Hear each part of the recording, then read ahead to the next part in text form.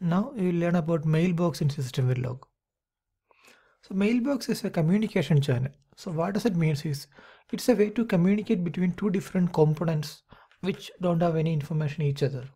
So it can be used to send a transaction from a generator to a consumer, or it can be sent to transaction between tasks as well. But most commonly it is used with pure Systemverilog based test bench especially when they are class based test bench. And here is a syntax to declare a mailbox, then mailbox name, and these are the commonly used methods associated with mailbox, which are new, put, and get. The new will create a mailbox and return a handle of it, and put and get methods are used to send something to the mailbox and get something from the mailbox. And also remember that by default the mailbox is typeless, so it can send any type of data in between. So we'll jump over to an example and see how a mailbox is used in a practical use case. So here is an example of using mailbox. These are written with classes. So the best way to demonstrate a mailbox is to explain how they can be used to communicate between classes. So if you are not familiar with Systemverilog classes, don't worry about the class part. Just go ahead and learn about mailbox. So in the first class, it's named AXA generator.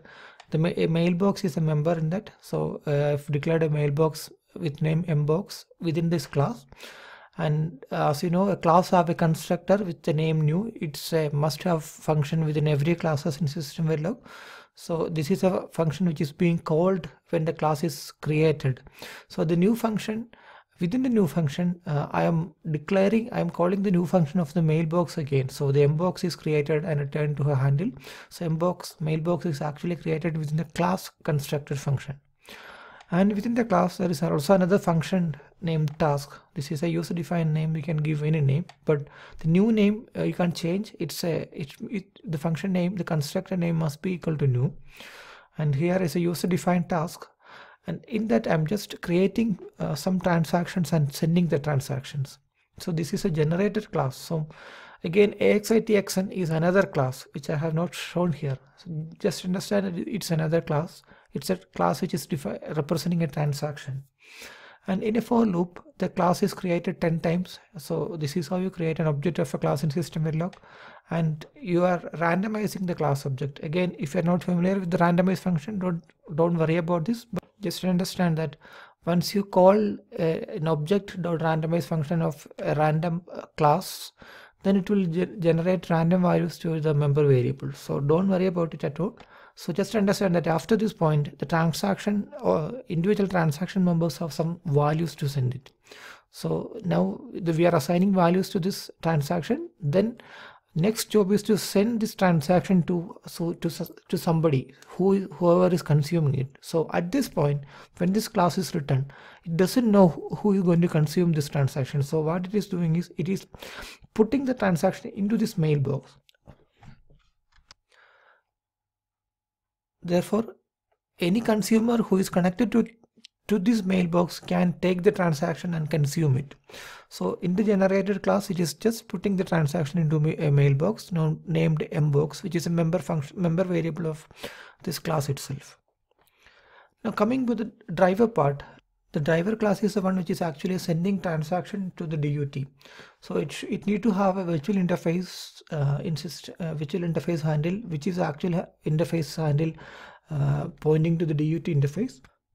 Apart from this virtual interface, this driver class named AXI driver also contain a mailbox named mbox, and it is created using the new within this class constructor. Now the AXI driver also got another task named run, which is receiving transaction and sending this transaction into this interface. So in a repeated loop in a repeated for loop, so it is getting a transaction from this mailbox. So mbox.get will block until a transaction is seen in this mailbox, and after getting the transaction, it will be driven to this interface appropriately based on what kind of transaction and interface it is. So this whole loop is repeated for 10 times, and if you are using both of these classes together as a pair, this class will generate 10 transactions and put it into the mailbox, which is again a member variable within this class, and this AXA driver class is able to receive 10 transaction that is being if there are transaction available within this mailbox, and they will drive those transaction into the actual interface as well. Now, in order to use these two classes in the test bench, you need to create these classes and connect them appropriately. So that is done in this test bench module, where we are instantiating the interface and the DUT and the generator and the driver. And note that mgen is the generator name and mdriver is a driver name. And in the initial begin block, first a local mailbox is instantiated with name mbox1, and driver and generator is created using its new function. And the next step is you need to call the run task. So before calling the run task, you need to connect these driver and generator together, because this mailbox object within this class and this mailbox object within the driver class are both different objects, and you need to make a connection between them, or you need to make them as a same pointer. So that is done by this set of statements, which is mgen.mbox is equal to mbox1 and mdriver.mbox is equal to mbox1. Note that mbox1 is the local mailbox within this initial begin scope. Therefore, both this driver and generator is pointing to the same mailbox. So whenever its driver is sending a transaction to its mbox mailbox, it will be available in the driver mailbox as well. And also you need to point the driver interface to this local interface instantiation as well. And I am forking this run task of driver and generator together so that they will start immediately. So whenever generator is sending a transaction, driver will be ready to get the transaction and it will be driven into the interface. And finally, when this 10 transactions are driven, I'm calling the $finish function. So this is the best example to demonstrate a usage of mailbox in Systemverilog. So this will be very much useful when you are using pure Systemverilog based classes. And so in order to connect between classes and send transaction through the classes, you need to use mailboxes. Now you will learn more about mailbox.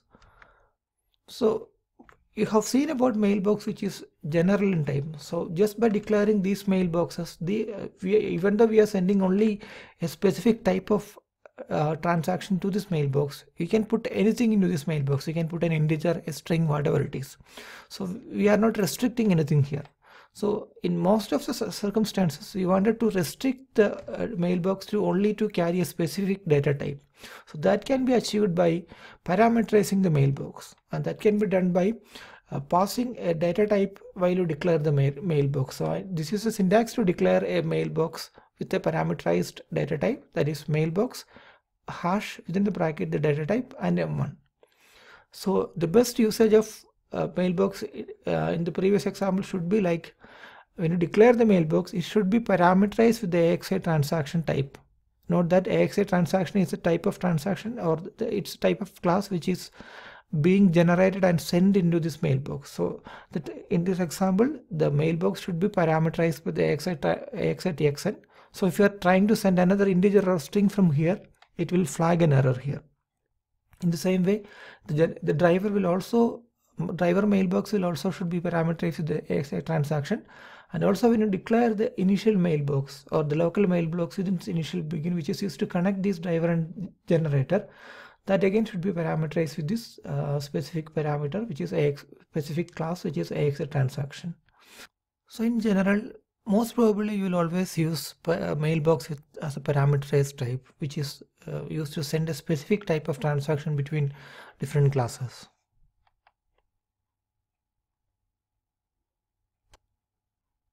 These are the functions and tasks that comes along with the mailbox instantiations. The function new will return the mailbox handle, so it should be always created before using the mailbox. And you can optionally pass an argument to this new function. So if you are not passing anything, that mailbox will be unbounded. That means the mailbox size is infinite. You can send any number of transactions to the mailbox.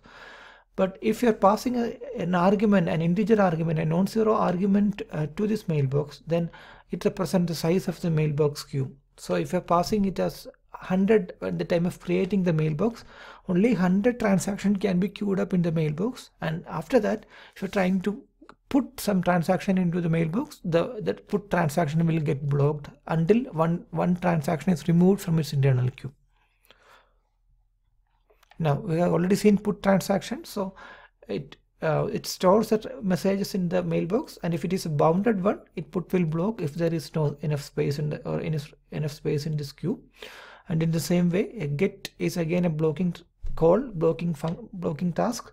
It retrieves a transaction from the mailbox, and it also removes from the transaction that from the mailbox. And if the mailbox is empty, it will wait until it gets a message. So it's again a blocking task. So both put and get are blocking tasks.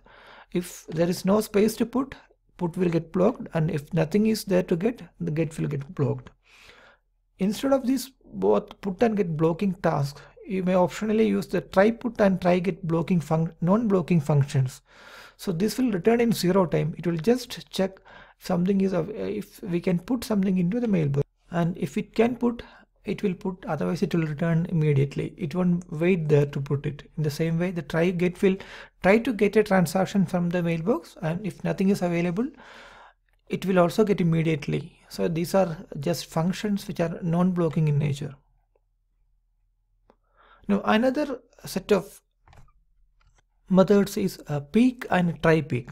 So peek is a task which is again similar to the get tasks. It's again blocking in nature, so it will wait until something is available in the mailbox, and if the mailbox is empty, it will block until something is coming into the mailbox. The difference between a peek and get is that a get will actually remove the object or the actual transaction from the mailbox, but what peek will do is it will just return a copy of the item that is present in that mailbox. It won't remove anything from the mailbox. So if you just keep on calling peek, nothing will get removed from the mailbox. And if you are specific about some scenario which you don't want to remove, but you wanted to get something from the mailbox, you can use peek. And try peek is its non-blocking function version. So it will just try to peek. That means it will just try to get a copy of something. If something is available, it will return a copy of it. Otherwise, it will be returned immediately without blocking anything. And finally, there is also num method which will return the number of items or number of messages that is currently present in the mailbox. So it might be useful to check if the mailbox is empty at the end of your simulation sometimes. So you have learned about mailbox in detail. Mailboxes are quite commonly used in pure Systemverilog class-based test bench programming. But if your test bench is based on advanced Systemverilog methodology like UVM or OVM, you don't need to use mailbox directly in programming very oftenly, because they will have their own functions and tasks to communicate between different components.